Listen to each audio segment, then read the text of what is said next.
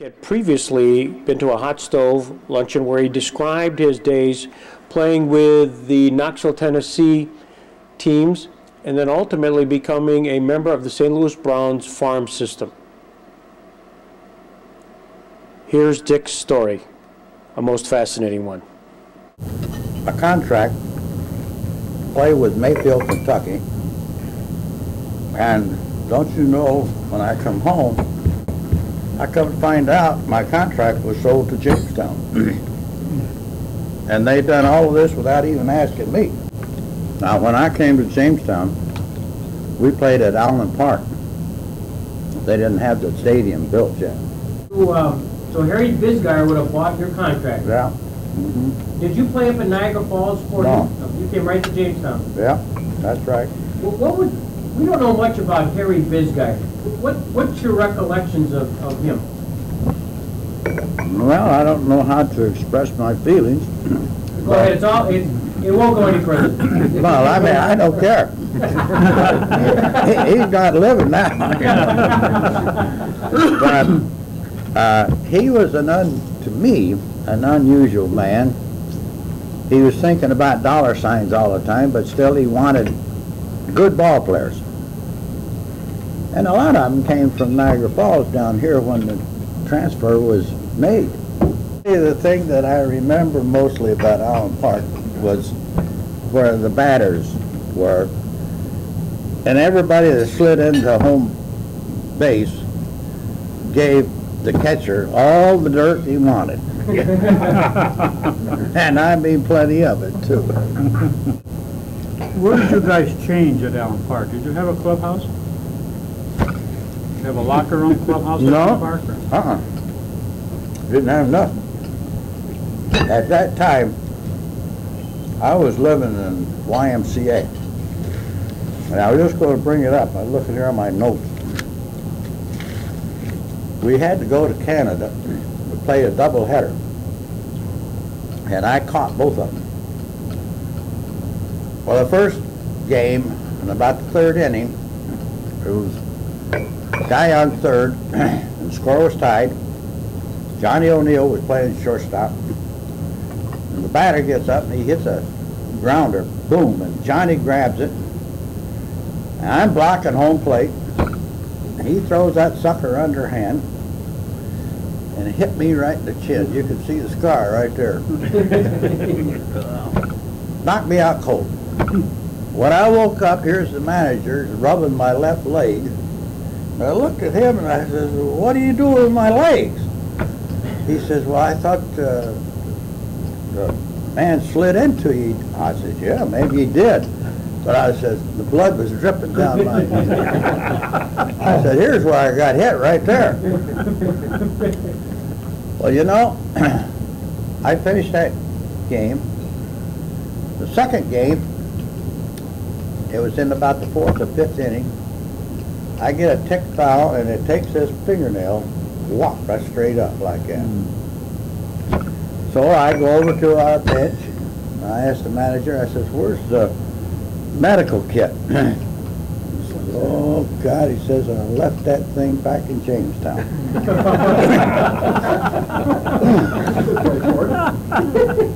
So I said, "Oh, okay." So I went over to their bench.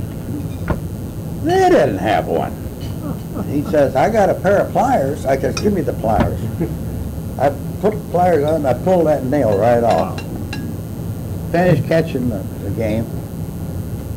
We got on the bus after the two games that we played, came back to Jamestown. This was the wee hours of the morning.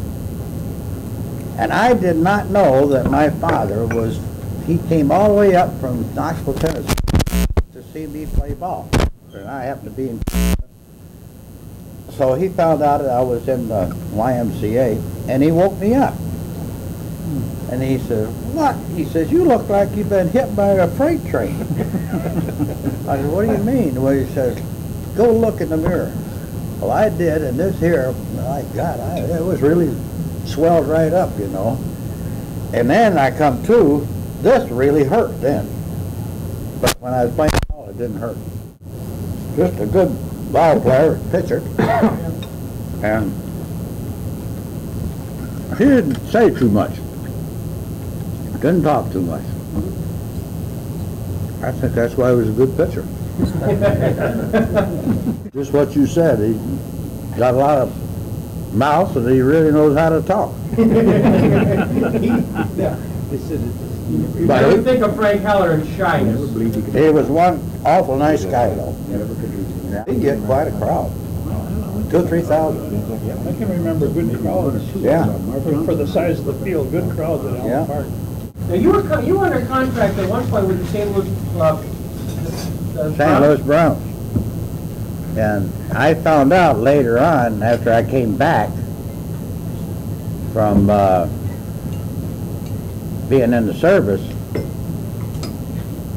William O. DeWitt owned my contract. He was the owner of St. Louis Browns. And the contract was sold to, what the hell is that one in Ohio? Can't think of it right now.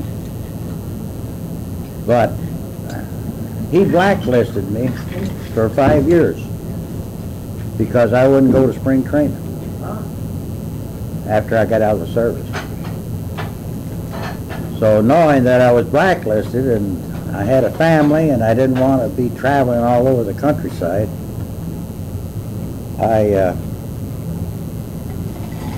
didn't say anything to anybody, and I just kept working, and I found that out later on that that's where my contract went to.